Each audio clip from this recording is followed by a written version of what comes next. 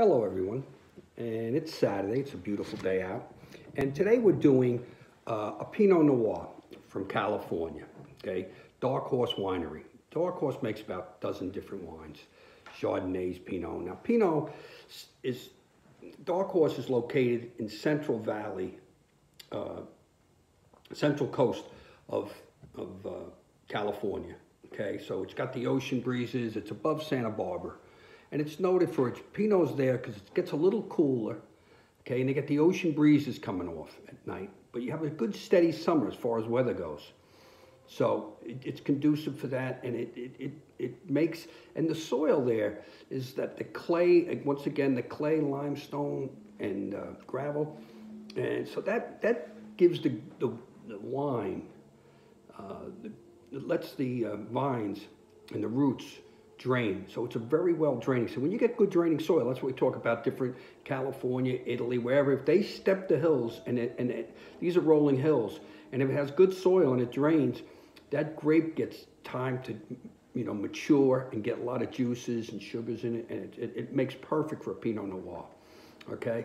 That's why you'll see Pinots also Willamette Valley in Oregon originally. They went there before Central Valley because they knew that was a natural climate, but this climate does work because it has the ocean breezes and it has the right soil mixture.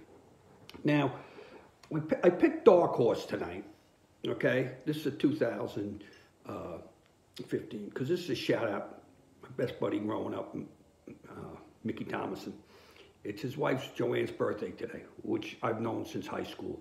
And Mickey does that. She likes Pinot Noir, and so does Mike. And Mickey likes the ponies, so I figured Dark Horse. And Joanne's dad, who was a successful banker, but as a retiring in years, he went to work for Roosevelt Raceway, and he was figuring the odds and the money lines when back on a calculator before they had computers.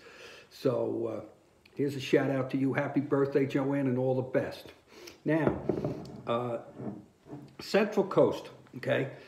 This Beth Lisbon, she's like line 39. This is a winery, not a vineyard. She goes around and she buys wines from different vineyards, select wines, premium wines, grows some of her own wines, but mostly she's buying a lot of wines. And she comes in and she sees, and she's very sharp, and she's not afraid to take chances and be innovative.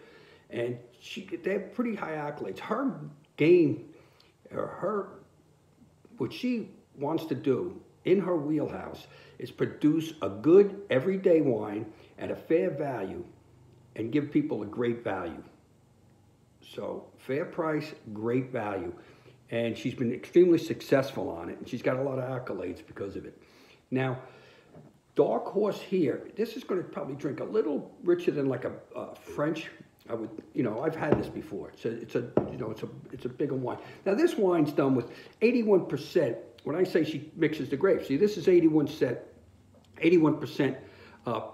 Pinot Noir, 6% Grenache, and 13% of variety different grapes. She takes the grapes, blends them, works with them. She'll take them up to she takes them up to 82 degrees, right? Boils them up, bringing out those juices, intensifying the aromas and the flavors, and then she brings it down, and then she does the stainless steel vat with that, and then she does them in oak, and they're always playing with it, fixing it, and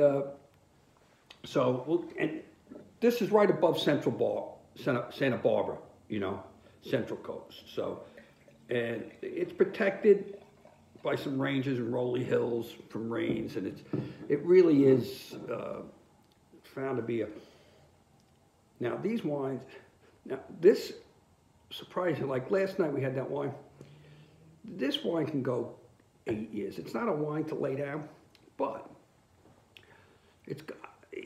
her wines sometimes are big. I got big tannins. You can, like this wine here,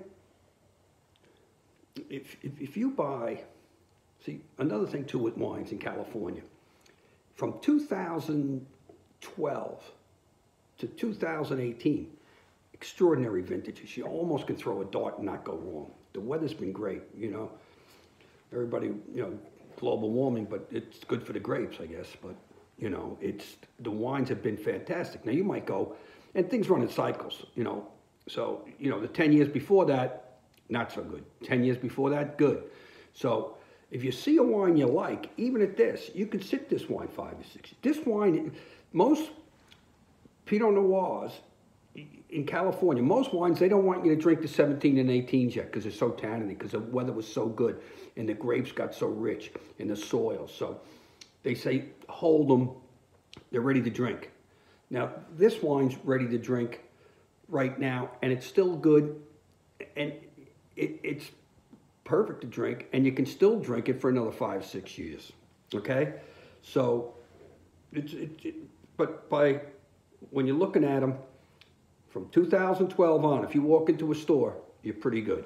Almost all Californians. Now, French have been fantastic for the past 3 years, but a lot of those are expensive wines, okay?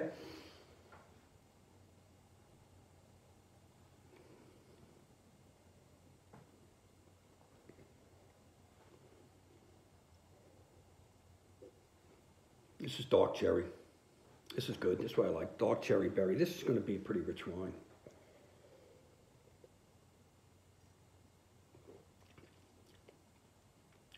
Now, if you had the Hobnob French, and this, the difference between the Hobnob, and I drink the Hobnob a lot, Hobnob's a lot lighter.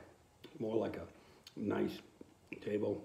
This, bigger wine, it's Pinot Noir, the French, same kind of money too. This wine only sells for $9. And that's why, you know, she's smart. She buys from good vineyards. She picks 15 premium vineyards. She gets good grapes, and then she mixes a better grape with it. And that's why she's successful.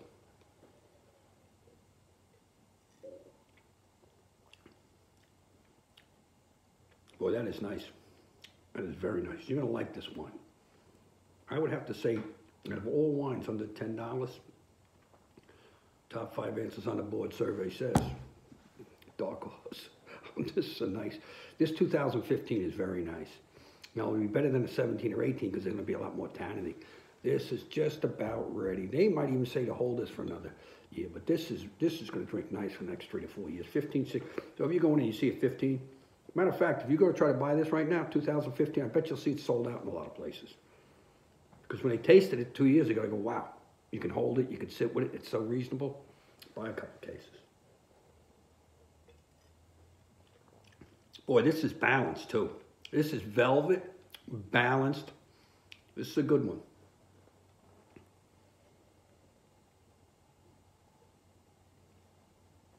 This is nice.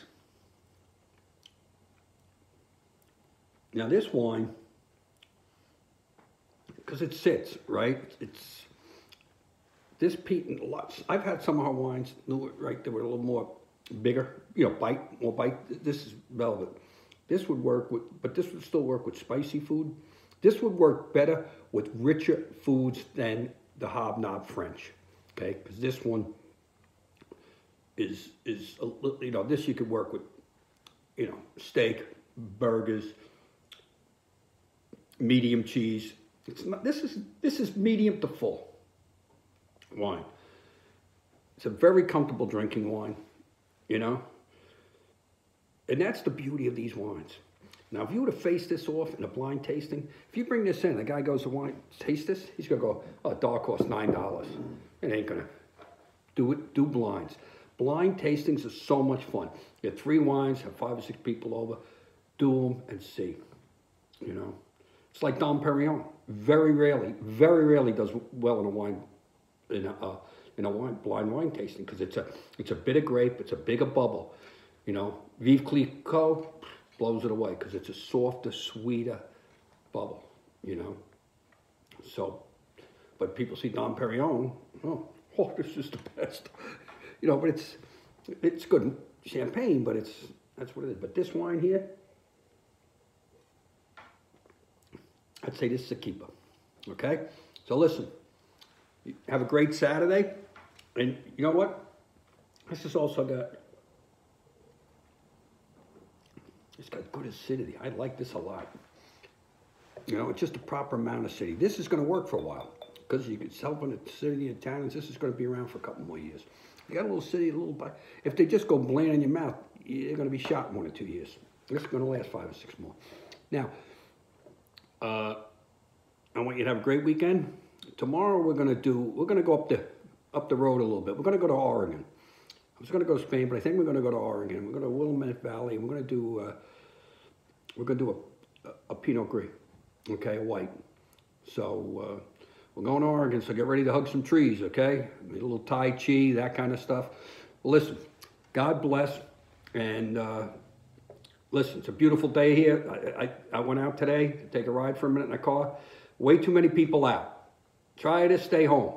I thought to myself, it's like a guy coming out, having a heart attack, goes, oh, let me stop at Carvel and have a banana split. Relax, stay home, give it a while, okay? Social distancing, mask, this ain't, it ain't prom weekend, okay? Relax and stay home a little bit. Now listen, God bless you. Let's say our prayers for everybody, okay? And we come through the storm, you know what we're gonna see, right? We're gonna see the lighthouse, and then we'll have fun. God bless and take care. Bye-bye.